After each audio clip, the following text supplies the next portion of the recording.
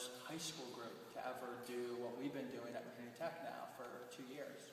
It's pretty amazing to think about what you guys are able to do, but how much better it could be. And that's what I want us to think about. No one's offended if we're like, this sucks, get rid of it, you know? Probably shouldn't say that, but, you know, we're okay with that. You know, this is about making it the best it can be. And if we really want you to be better coaches and teachers, if we want them to really understand and use the concepts, we've got a long way to go.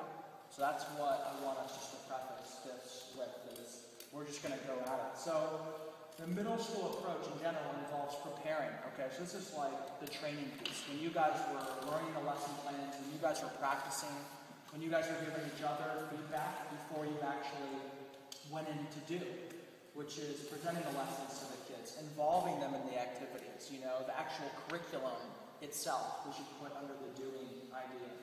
Then structure.